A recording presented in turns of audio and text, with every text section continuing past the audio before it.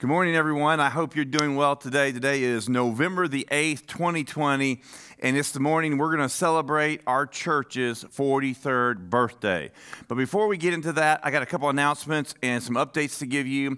First of all is next Sunday, November the 15th, is our re-entry day, our day that we're coming back inside the building. We've been meeting outside in the field. It's getting cold out there. So next Sunday, November 15th, we're coming back in the building. Here's some information you need to know. First of all, we're having two services, one at 9 a.m. and one at 11 a.m. Those services will be about an hour apiece. We want to test drive it. We want to make sure we can clean in between first service and second service. So we're just going to try some exploration and see how this thing works. First service at 9 a.m., masks are required. So if you want to come to a safer environment where everybody is wearing a mask, and we have a big old sanctuary with a balcony, then Sunday morning, 9 a.m., that's for you. We're all wearing masks. At the 11 o'clock service, masks are optional. So if you feel a little safer, if you would like to come to that service, then masks are going to be optional. Also, our kids are having a coming back party this coming Sunday, but it's only at the 11 a.m. service. There are full nursery and children ministry at the 11 a.m. service, but if you bring your kids to the 9 a.m. service, it's a family service where the kids will be with their parents like we've been doing outside. So I hope that answers some of your questions, and I hope to see some of those faces we love to see back in person this coming Sunday, November 15th. Second of all, November the 22nd is our Staff Appreciation Day, our pastoral staff. We're going to celebrate them. We're going to love on them. And so here's what's happening. This week, I sent you out an email with some of their favorite things. I'm going to ask you to consider doing 3 things for our staff. Pick one or more of them that have made a difference in your life, and you can, first of all, write them a card. They love words of affirmation. Write them a letter, write them a card. They love opening those and reading those words of affirmation, especially in this year of 2020. They love and appreciate your affirmation. Number 2, I sent you a list of their favorite things, favorite restaurants, places to shop. If one of our staff has touched your life, maybe take some money and buy them a special gift, a gift card somewhere, and put that in the card. And number 3, on November 22nd, we're going to take up a special love offering for our pastoral staff and split it and give it to them. So we're going to be celebrating Blake and Rebecca Stanberry, Herman and Amy Treboni, Chip Clemens, Jeannie Murray, and Emily Nagel. We're not celebrating me. You guys already celebrated me back in May. You guys take great care of my family. We want to make sure we celebrate our pastoral staff, so that's coming up on November 22nd. The third thing I want to mention is an update on me and on our church and my transition. Last week I announced my resignation. God brought me an incredible job opportunity working in the ministry for Asheville Buncombe Community Christian Ministries. And after 3 months of praying, my team and I agreed that this is God's best for my life. I didn't see it coming, had no idea a new assignment was coming my way. But when the commander-in-chief, God himself, sends you orders, you have to respond. So I made the announcement last week, and I want to give you an update. 2 things I'm going to do. Every week I'm going to give you an update on where we are and what we're doing. And second of all, we're going to pray for our new senior pastor every week. We're going to go ahead. It's called prevenient praying. A prevenient prayer is when you pray for your daughter when she's too young to have a husband, and you start praying for that husband way in advance. You anticipate that one day he's coming, so you start praying way in advance. And so we're going to start praying for that new senior pastor. So this week, what we've done is we have finished the process of pulling together the job description, the different requirements. We have a 3-part process, and the first part is our apostolic oversight team takes the job description and the requirements and then takes that out to the different networks of churches that we have relationship with so that we can look for other pastors out there already pastoring that might be interested in coming into this position, and then setting up a personnel committee that can help receive all those applications. So all that's happening this week. And so I'm excited because the person we're looking for is special. We're looking for the best pastor that New Covenant's ever had. I hope he's better than Frank, and I hope he's better than me. That's what we're hoping for. So I want to take just a second, and I want to pray for that new pastor and ask God's blessing on them. Whether it's a he, a she, or a they, we want to bless them, and we want to pray that God would knit their hearts with ours. So Papa, right now, even before we get into the sermon today, I want to pray for whoever you've called handpicked, predestined before the foundation of the earth to be the third senior pastor at New Covenant Church. And I'm asking you, Father, to cause their heart to stir and to dream and to want what this congregation is. And that, Lord, that you would put in their heart the desire to do life with this congregation and to fulfill the destiny and the vision that you have over this house.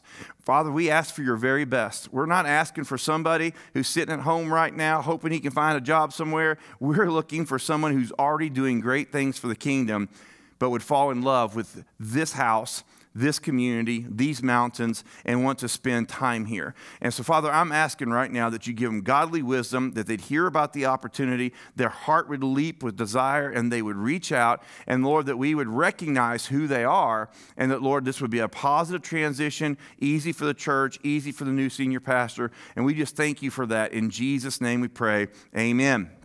All right, so I'm preaching the rest of the year. I'm preaching the rest of the sermons in November and December. We have a sermon series called Home for the Holidays, and it's not a strict sermon series, but more like some one-off sermons. Some things about the holidays, the season. This really is a season to celebrate. We have so many good things going on, from coming back into the building to having the elections over to celebrating our staff, Thanksgiving, Christmas, wonderful things happening. And so I want to talk to us today about a season to celebrate. And it being our 43rd birthday, I picked this passage because the Bible says there was three times when the Israelites were to come together for a festival and everybody had to attend. And it's all right here in this one passage. And I want to show you what God wanted them to celebrate. I'm going to take a few minutes to talk about New Covenant's past and future. And then I have a special prayer. I've never prayed this prayer before. It's a special prayer for you. I'm going to release something at the end of this sermon, so I hope you'll stick around for a few minutes. It won't be long, but it's something powerful that God brought to me this week that he wants to give to you, and I'm going to do here in a few minutes. I'm going to be reading out of Deuteronomy 16, 1 through 17. Deuteronomy 16, 1 through 17. And let's look at the three feasts that all the Israelites were to come together and celebrate. And it says, observe the month of Aviv and keep the Passover to the Lord your God. For in the month of Aviv, the Lord your God brought you out of Egypt by night. And you shall offer the Passover service to the Lord your God from the flock or the herd at the place that the Lord will choose to make his name dwell there. You shall eat no leavened bread. In fact, the Passover feast was also called the Feast of Unleavened Bread. You shall eat no leavened bread with it. 7 days you shall eat with unleavened bread, the bread of affliction, for you came out of the land of Egypt in haste, that all the days of your life you may remember the day when you came out of the land of Egypt. He says, I want you to remember all the days of your life, that you remember that day that you came out of the land of Egypt. No leaven shall be seen with you in all your territory for 7 days, nor shall any of the flesh that you sacrifice in the evening of the first day remain all night until morning. You may not offer the Passover sacrifice within any of your towns that the Lord your God is giving to you, but at the place that the Lord your God will choose to make his name dwell in it. There you shall offer the Passover sacrifice in the evening at sunset at the time you came out of Egypt. And you shall cook it and eat at the place that the Lord your God will choose. And in the morning you shall turn and go to your tents. For 6 days you will eat unleavened bread, and on the seventh day there shall be a solemn assembly to the Lord your God. You shall do no work on it. So that's the first feast that the Lord says all the Israelites were to gather. Now we start the second feast. You shall count 7 weeks. Begin to count the 7 weeks from the time the sickle is first put to the standing grain. So at the very beginning of the harvest, the very first sickle, that starts day 1. Count 7 weeks, 7 times 7, 49 days. Then you shall keep the Feast of Weeks to the Lord your God with the tribute of a freewill offering from your hand, which you shall give as the Lord your God blesses you. So he says there, you're going to count 7 weeks, and at the end of the 7 weeks, bring a freewill offering of how the Lord has blessed you. So he's like, test me and see. I'll pour out my provision on you, but from the first sickle to the end of the harvest, bring according to the blessings that I've given you. I am a faithful God providing for you, and I want you to bring some of the first fruits of what I gave you. And you shall rejoice before the Lord your God, you and your sons and your daughter, your male servant, your female servant, the Levite who is within your towns, the sojourner, the fatherless, the widow who are among you, at the place that the Lord your God will choose to make his name dwell there. So everybody gets to be involved. Nobody gets left out. In God's economy, the egalitarian substrate, God's economy, everybody gets taken care of. The 99 are provided for, and the one is provided for. You shall remember that you were a slave in Egypt, and you shall be careful to observe these statutes. And then he goes on, now this is the third feast, the Feast of Booths. You shall keep the Feast of Booths for 7 days, and when you've gathered in the produce from your threshing floor and your winepress, you shall rejoice in your feast, you and your son and your daughter, your male servant, your female servant, the Levite, the sojourner, the fatherless, and the widow who are within your towns. For 7 days you will keep the feast to the Lord your God at the place that the Lord you will choose, because the Lord your God will bless you in all your produce and all the works of your hand, so that you will be altogether joyful. 3 times a year all your males shall appear before the Lord your God at the place that he will choose, at the feast of unleavened bread, the Feast of Weeks, and the Feast of Booths. They shall not appear before the Lord empty-handed. When you come before the Lord, you should be bringing an offering. He has blessed you with something. Now he expects you to come back and testify to his blessing by offering some of what he's blessed you with back to him. Every man shall give as he is able, according to the blessing of the Lord your God that he has given to you. So every man is to give as he's able, but also according to the size of the blessing. That sounds like the tithe to me. It sounds like the Lord is saying, if I bless you a lot, I want you to give me a big blessing back. If I bless you a little, I understand you giving a little, but give in your heart as I have blessed you. So there's 3 different feasts here that they talk about.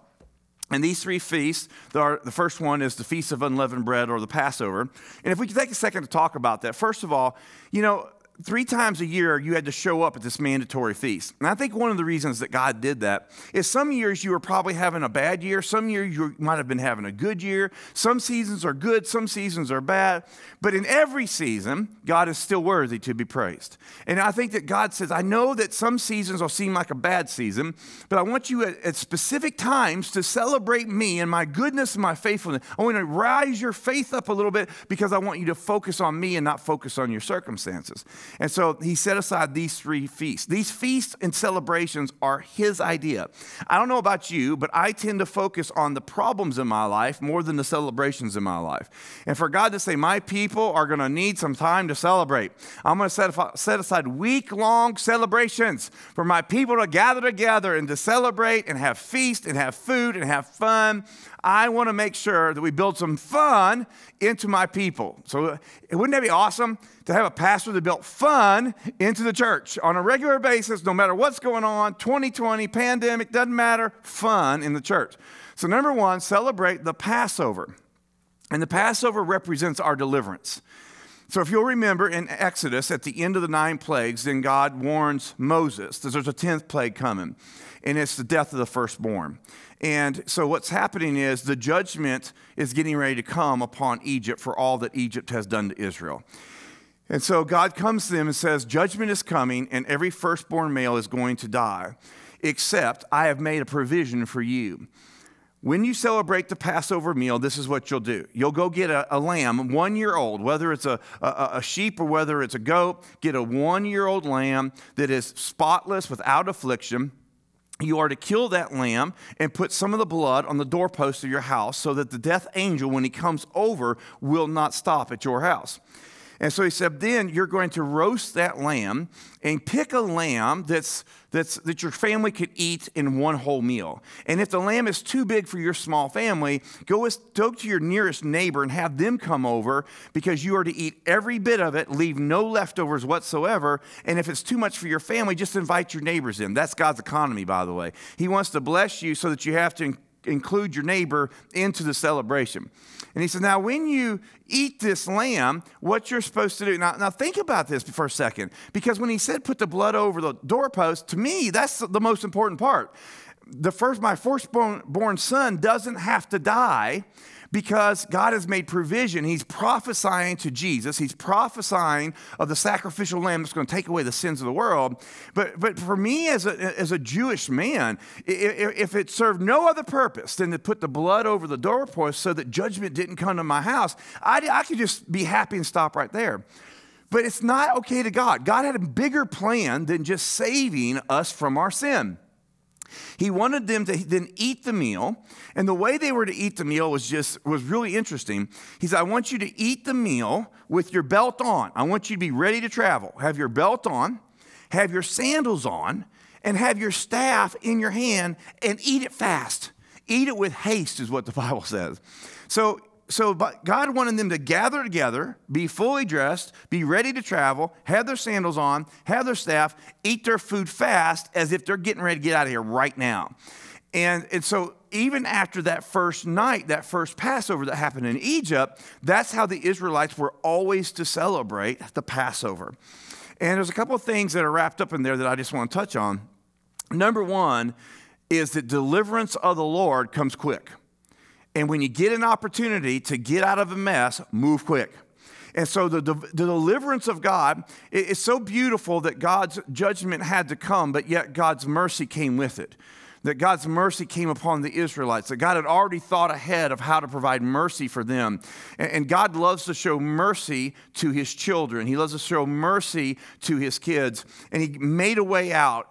But it wasn't just enough to put the blood. He wanted to teach them a lesson that deliverance comes, it comes quick. And that night when they ate the meal, that's when deliverance came. That's when they got out. And that's why he said, whenever you eat this meal, do it at sunset at the same time of day that I brought deliverance for my people.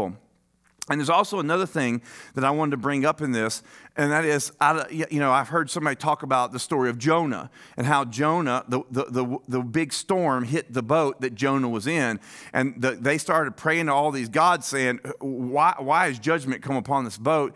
And they got down to Jonah, and they figured out that storm was aimed at Jonah. So they threw Jonah overboard, and the storm stopped upon the boat. And the Lord spoke to me and said, not every storm that hits your boat is aimed at you. It may be aimed at somebody you've let get in your boat. So you got to be careful who you let get in your boat. You may be dealing with storms in your life that aren't aimed at you. They're aimed at somebody in your family. They're aimed at one of your friends. They're aimed at your business partner. They're aimed at somebody else. So we got to be very careful that we don't put somebody else's storm in our boat. But God wanted to remind his people every year of what they'd been delivered of. I wonder what it'd be like if we stood up once a year, all of us, and gave our testimony and reminded ourselves afresh of what we've been brought out of. Because some of us have been saved a long time, and some of us have forgot just how bad a sinner we were, just how far from God we were, just how much he found us, we didn't find him. And so the very first thing they were to celebrate every year was to celebrate the Passover or celebrate their deliverance. Yes, I love technology. All right, let me see where I'm at. My remote dropped out for a second. Give our internet just a sec, catch up. All right, so celebrate the Feast of Weeks. Number 2 is celebrate the Feast of Weeks. Now, what is the Feast of Weeks? Well, the Feast of Weeks it would change every year because it depended upon the harvest. So, and it's interesting that the sons of Issachar were part of knowing the times in which they lived. They were also astrologers, and they would know when to plant, when to harvest, and all those kind of things. And so the second feast was the Feast of Weeks. And it was when the very first time you put the sickle to the wheat, the very first time you would count. That would start the first day. And then you would count forward 49 days, and you would get to that 49th day, and you would have a festival for a week at the end of that to celebrate the harvest that God had given you. You would mark that day, and then God says, now watch the harvest come in. You would go through the whole harvest, 49 days of harvesting, before you had to give your offering back to God. And this Festival of Weeks, it was their way of celebrating the harvest. And I'm put up here God's provision for our lives. It's important that we are able to celebrate God's provision and remind ourselves, because God has bigger dreams for you than what you've already accomplished. And those dreams may take more resources than you've ever had before. But if you found God faithful with a dime, faithful with a dollar, faithful with a 10, you can find him faithful with 100 and 1,000 and 10,000 and 100,000 and 1,000,000 and 2,000,000. God is faithful to do that. And I want to encourage us that he built in once a year for them to recognize the provision that God had brought upon their lives. The other thing that's interesting is, from the very first Passover, the Israelites traveled for 49 days to Mount Horeb. So they had the Passover. Then for 49 days, they went to Mount Horeb. And then on Mount Horeb is when Moses went up the mountain and he received the Ten Commandments. So we see that Feast of Weeks right in there. It wasn't a natural harvest, but it was a time frame from the Passover that got us to the covenant with God, the Ten Commandments. Also, Jesus was crucified during the Passover. Everybody from all over the world had come to Jerusalem to celebrate the Passover. And they just didn't know that Jesus was the Passover lamb. So during the Passover is when Jesus was crucified. And then it says that Jesus rose from the dead 3 days later, and then he taught his disciples for about 40 days. And then on that 49th day that finished the Feast of Weeks, the next day was Pentecost. So actually, the Feast of Weeks celebrates Pentecost. And Pentecost is when the Holy Spirit was given out, and the first major harvest of humans, the first major harvest of salvations, with 3,000 people getting saved in one day and people being added to the church. We see that happening here at the conclusion of the celebrated Feast of Weeks. And so the Feast of Weeks also is linked to Pentecost, because we see the outpouring of the Holy Spirit. And that's one of the things that's beautiful is they all they had to do is cut into the harvest and just start the clock.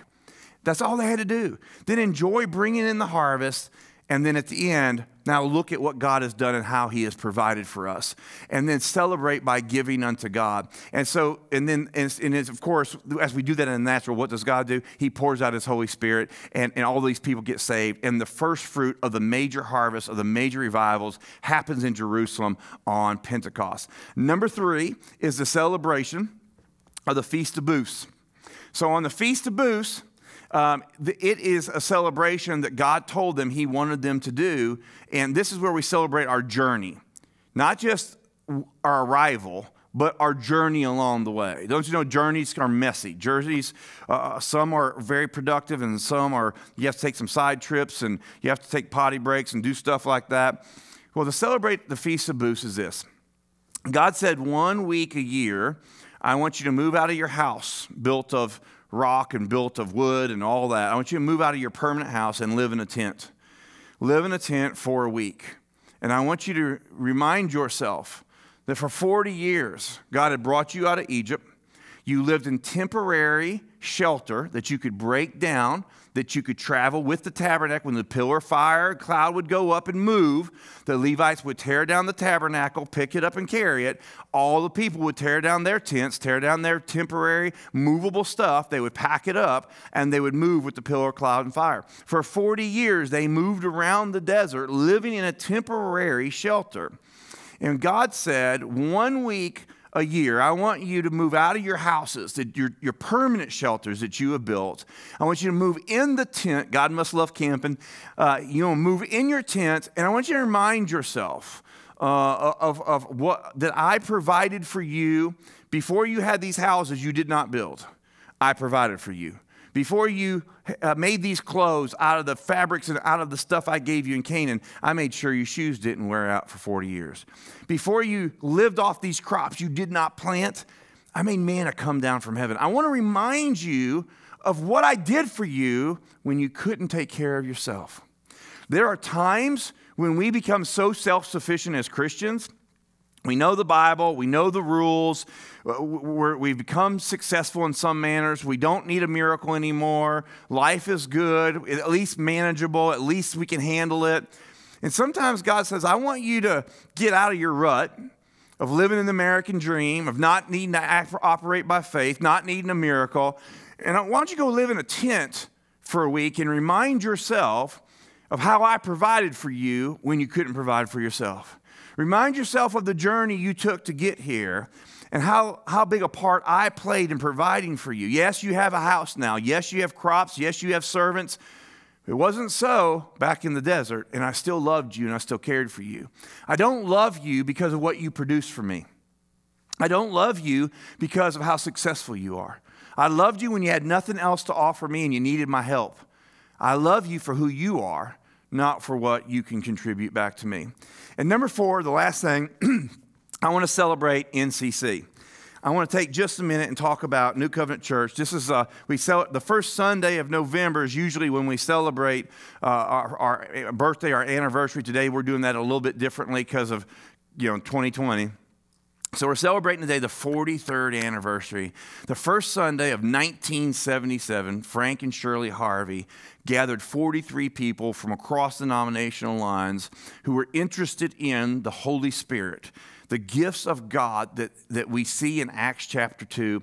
They gathered together in the Henry house in the basement, and they began a church that day that was Spirit-filled, that believed in the gifts of the Spirit, the baptism of the Holy Spirit, and wanted to pursue as much God as they possibly could, even if it got outside of the normal bounds. And that day, New Covenant Church was founded. We were there for just a little while, and then we rented the old cleaners building. That place was like crazy. It had 2 different colors of carpet. Like I think it had green and brown carpet. I think the green was shag carpet. The brown was like the short peel, so you could putt off the brown carpet, but the green, you had to almost mow it every week. We had overhead projectors and stuff on the wall for the screens and stuff. We had coffee, tea, and cookies in the back every service. So homeless people who were hungry, they would come in, hang out in the back. We were right off the main road. We were 1 block off Main Street, so we had Venetia blinds, and we would pull them things up. We would open half the time the heat and air conditioning didn't work. We'd have to open up the doors, and we had tambourines, and we had banners, and we had dance. We had all kinds of stuff. So people would pull up at the red light outside, like 3 or 4 cars down from the red light, and could just sit there and watch us go crazy in there. We were like the first church in this community that had banners and tambourines and dancers and speaking in tongues. And back in the day, it was something. It was. We have stories and stories and stories about those days. Hey, what's interesting though is we had a food pantry. Even back then, we had a heart for taking care of the poor and the hurting in our community. People would come in and get a cookie and get some coffee, and we'd load them up back groceries and send them back out. And our church began to grow during that season. And then we moved on to the old Nazarene church. The Nazarene church wanted to sell their building in Hazelwood, and we ended up buying it. And again, we didn't have air conditioning. We had big ceiling fans, and so we had to open up the windows. I guess that was our evangelism kind of style, is just go crazy pursuing God on the inside, but leave the windows open so people can watch and people can hear. And sure enough, we won some of our neighbors to the Lord, and they joined the church. And we were there for many years. And then I think it was 1990s when we built this building right here, and have been here ever since, and have added balconies and added other buildings and stuff like that. But New Covenant has definitely grown over the years, and God has been good to us. And there's a couple things that I just wanted to mention. Number 1 is the Spirit-filled. We were intentional about being a Spirit-filled church, believing that all the gifts of God, all the offices of God are still available today, and that God does still get outside the box and mess up our schedules, and He loves to do things that we shake our head and say, only God. But we are a very Spirit-filled church. We're big in worship, and back at the Nazarene church, we would go to these Tabernacle of David conferences about worship and demonstrative worship, lifting of our hands, singing new songs, creative arts, having banners or mime or dramas, and using different ways to express God's beauty and creativity, His grandeur and His glory. So worship's always been a big part. In fact, of our services, we believe worship's even more important than preaching. We believe if we can get you into worship in the presence of Almighty God and you and to Him have an exchange, it is more important than what I've got to say. You can read the Bible for yourself. You can turn on preachers. But if I can bring you into the presence of the Lord and you can connect with Him, that's the most important thing we can do.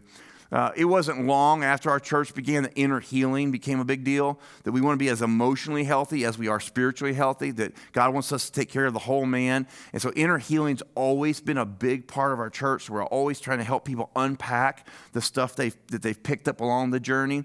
And so those are some things about New Covenant that are unique to us.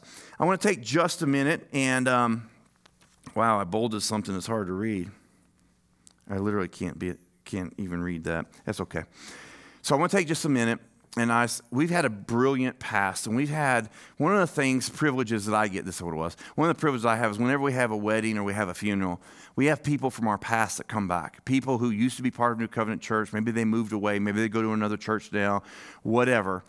And being here for so long, I get the privilege of when they come in for the funeral or they come in for the wedding, is for me to go up to them and say thank you. There's a generation that's here at New Covenant today that doesn't know the sacrifices you made. They don't remember the building fund when we moved into this building. They don't remember when we had to pave the parking lot. They don't know all the things all the contributions of previous generation made.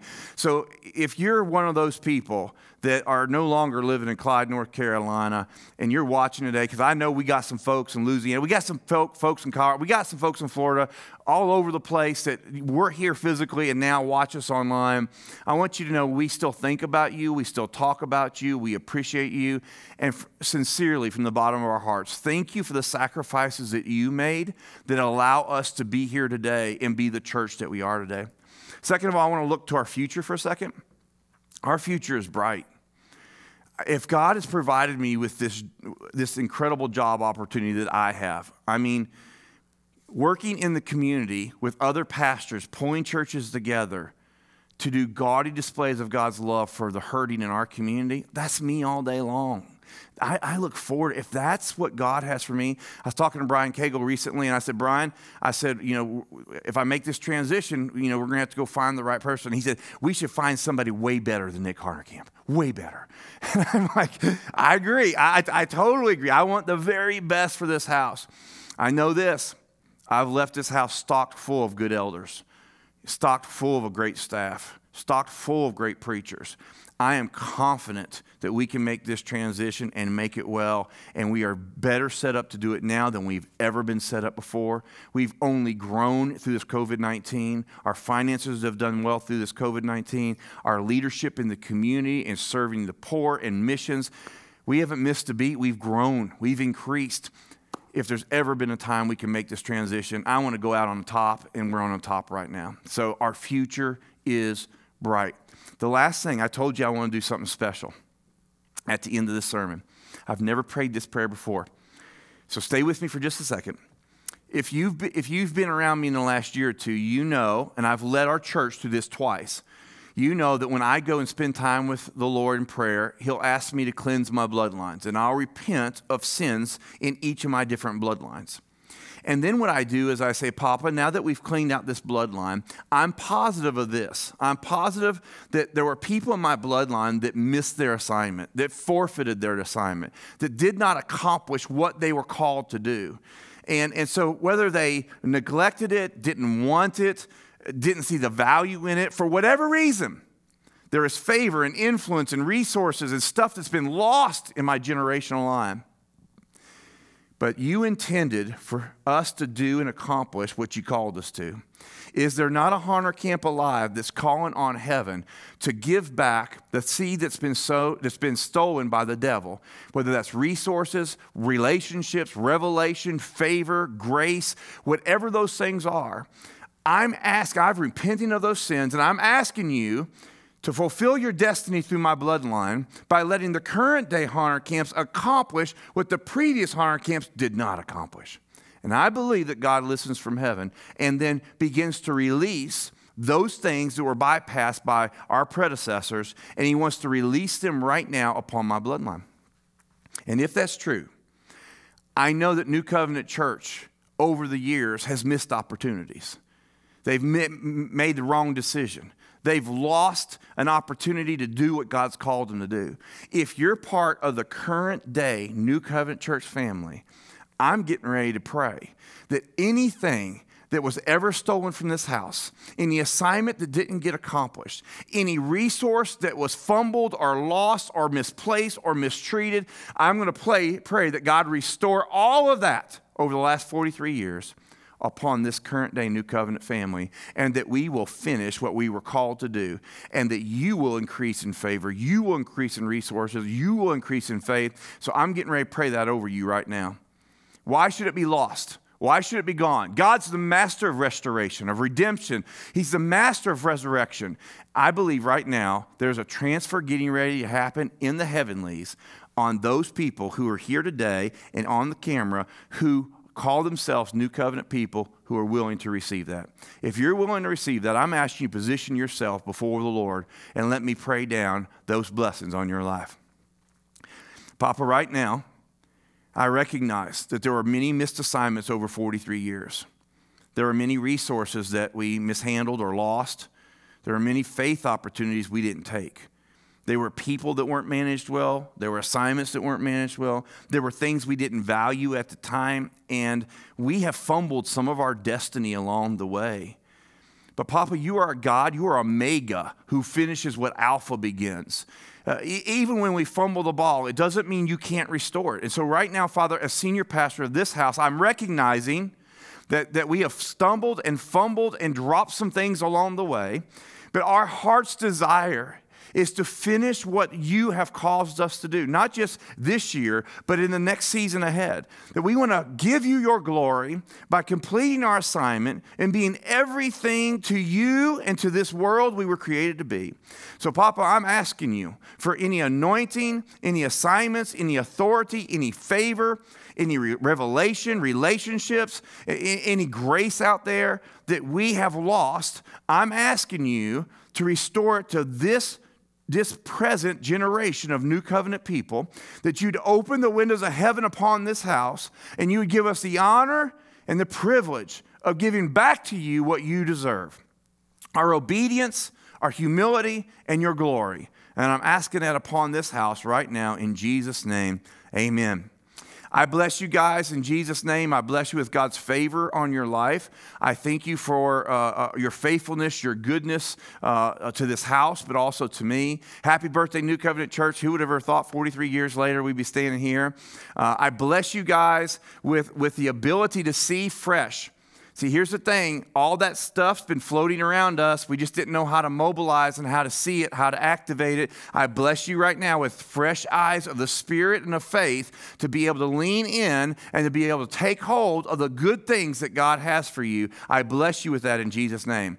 Hey guys, I'm going to get ready to turn it over. I want to say to you, if you have a prayer request, go to newcovenantchurch.com, click on that connect button. If you'd like somebody to call you and pray with you, please go on that connect button and just give us your phone number. Somebody will call you in the next 24 hours. I love you. I bless you. God bless you. See you guys soon.